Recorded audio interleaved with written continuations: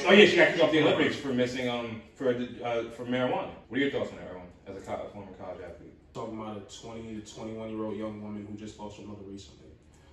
Is that an excuse to smoke weed in your opinion? Is that an excuse? I feel as though when you lose your mother, you're gonna find a way to cope. Hers was marijuana. I'm not saying it's the right thing to do, but I'm saying that she did what she had to do because you just lost the woman who gave birth to you that has been your rock since you've been born. I can understand why she did what she did. It's better than doing higher other drugs, doing some crazy shit. If all she did was weed, I'm not saying it's right, but what I'm saying is she's coping. You 100% believe she smoked weed one time just because of her mother passing away? No, I'm not saying she smoked weed one time, but what I'm saying is she just recently lost her mother beforehand, so I think that plays a role. Yeah, there was a lot at stake. Facts. Yes. You feel me? She's a college student. She ran hella fast. She was all over the news. You're a black woman.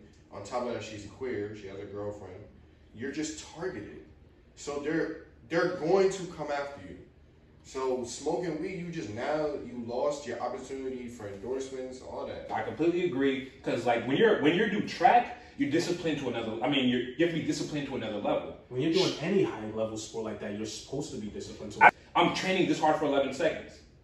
It's different than football, whole game. It's different. It's different. I have to be spot on. I have to be perfect for 11 seconds. Is one moment. Yeah, and football. You have a chance to redeem yourself. You have to be disciplined at a different level. So I feel like everything that was supposed to happen happened. So it's good she got kicked off because now what that does, that's an opening conversation about marijuana in sports.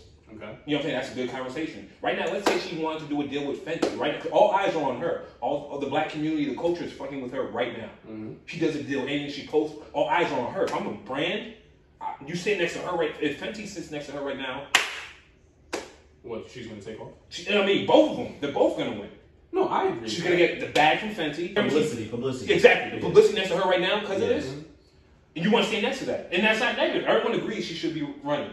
But they did the right thing. She should have been kicked off, in my opinion. You play football. You and Nate smoking weed the whole time, and you can't smoke weed. You feel some type of way. Rightfully so. Because you want the rules to apply to everyone. Exactly.